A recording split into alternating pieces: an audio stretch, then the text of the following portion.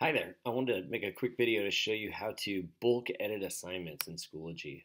So you can edit the details for any assignment by clicking on the little drop-down caret, the gearbox over here, and clicking Edit.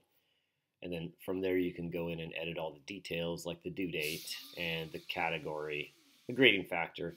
But that would be pretty tedious to do that for all of your assignments within your class. So there's an easy way to do it.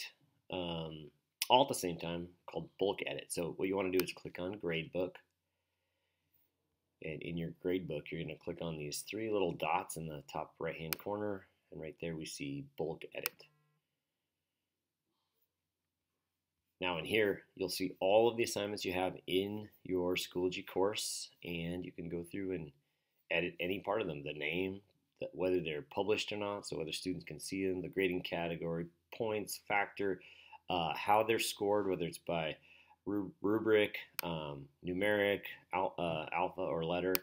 You can change the due date, time, and grading period. So this is how you bulk edit assignments in Schoology.